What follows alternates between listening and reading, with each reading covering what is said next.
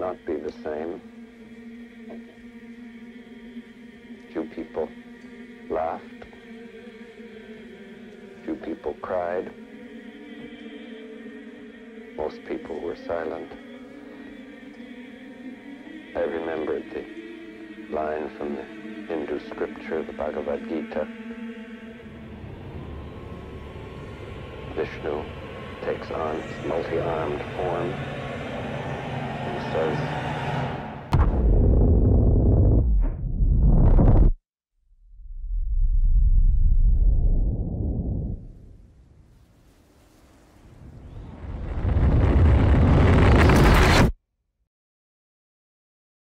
now I am become death, the destroyer of worlds.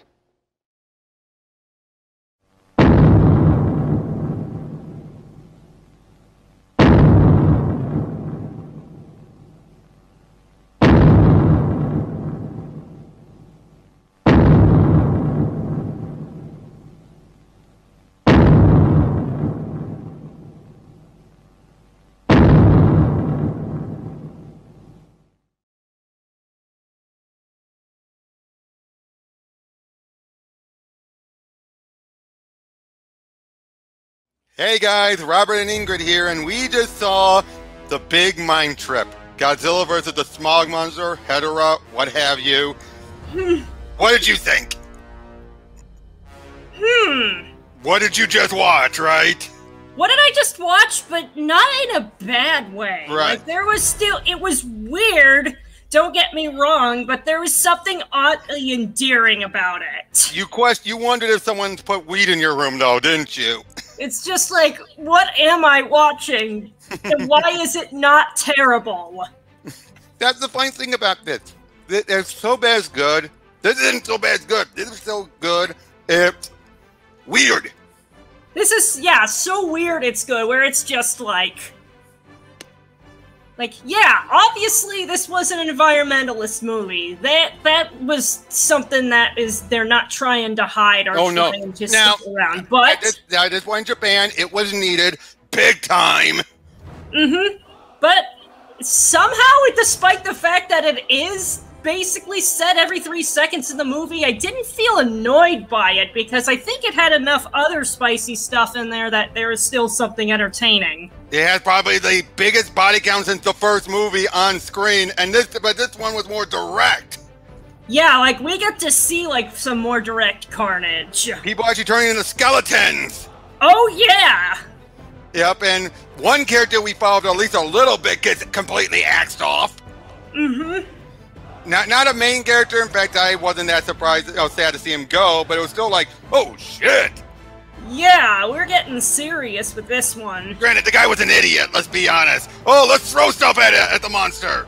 Oh yeah, I remember that scene, and it's just like, what are you guys doing? I know you want to help. I know. Well, my guess is they were high. They had to have been high. Given how they were partying, there had to have been drugs given out back then. This was the 70s. Oh yes. Well, 71, but still.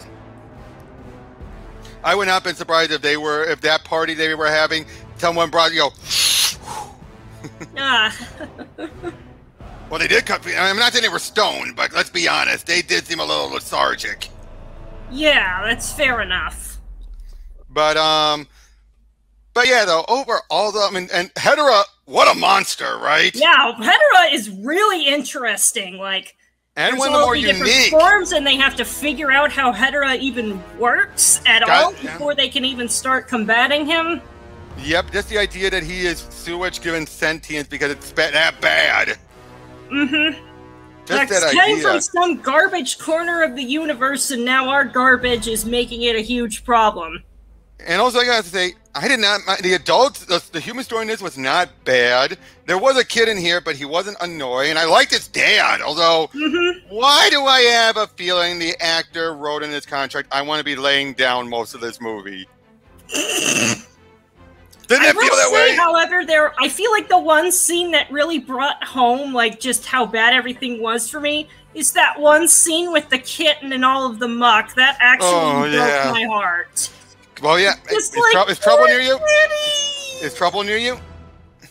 He's sleeping been over by his cat tree, but yeah, it's just like, as a cat lover, that just kind of really got to me. I hate seeing animals dirty. Now, my guess is I think that was probably B footage or something. I don't think they really did that to a cat. I think that probably happened in Japan, and they recorded it.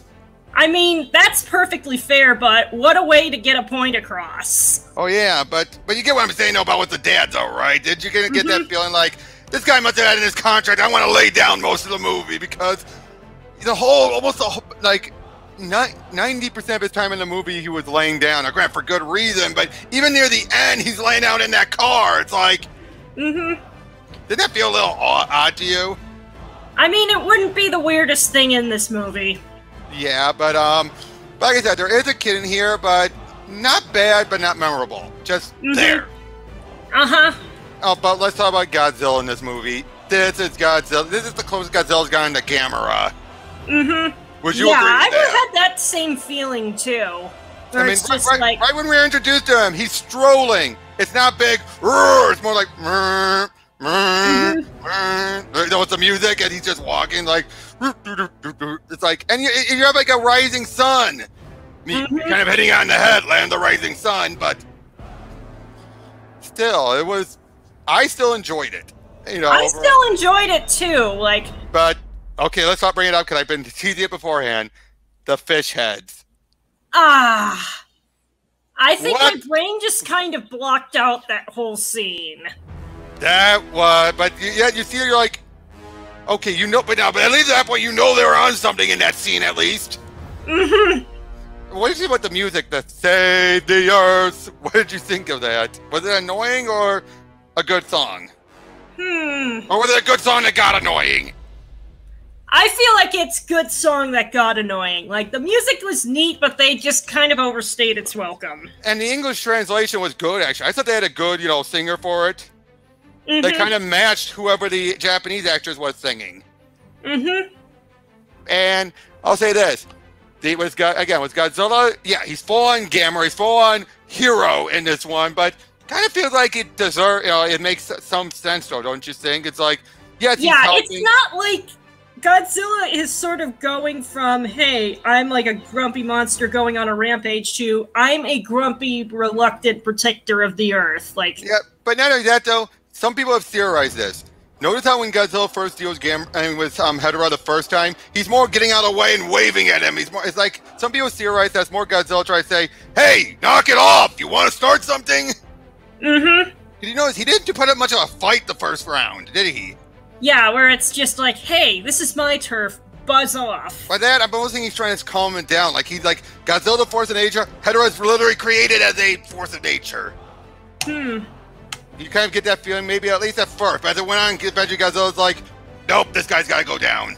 Because once he starts taking it seriously, that's when it's on. Like, oh, it's on. But also, let's talk about the final battle. The fact that you have humanity and Godzilla working together. Godzilla's able to pick up very well what they're doing. I don't get how his breast can somehow activate electricity. That was weird. But what about the big moment? The shooting himself backwards and just going in the air. I burst out laughing at that point. It just seemed so completely random that I felt like I couldn't have any other reaction. And I think the DVD title puts it best. Something you don't see every day. Yeah. Now, what do you think those things he pulled out, those orbs were? Do you think they were eggs or something? Hedorah's eyeballs? That's a good question. Yeah, because no idea. I thought it was the eyeballs. Yeah, but it could have been eggs. But yeah, overall though, this was a trippy movie. I give it like a 7. A 7. Yeah, that's roughly where I put it too. It's higher up in the Showa era. Yeah, where it's just like, just because it's out there doesn't mean that it's bad. I'll say this, it's better than, even though it came out at the same time as Zigra, this would have blown Zigra right out of the water. Oh, yeah. Although, which is the better villain, Hedorah or Zigra? I think Zigra went out for voice, but Hedorah, I think, for concept alone, wins. Yeah, it's just like, Ziggler had a lot more personality, that's fair, but yeah, just the actual mechanics of how Hedorah works as a monster is just, and I think that's also really interesting, and well... And I think that Hedorah being just sentient trash is more effective than Ziggler being all, you do not deserve your oceans. I think Hedorah is more effective in the message than Ziggler was. Yeah. But overall, I enjoyed this. Now, we're going to start getting in this one, though, I think in the next two movies, we're going to get things into the off period.